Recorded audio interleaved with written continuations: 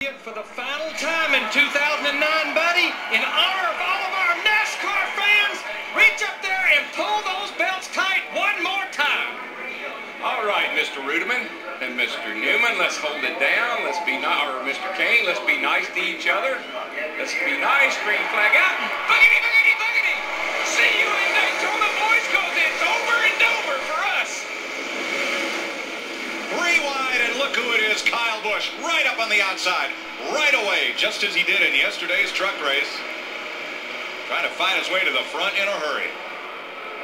But it's Ruderman and Montoya who will fight for the lead on lap one.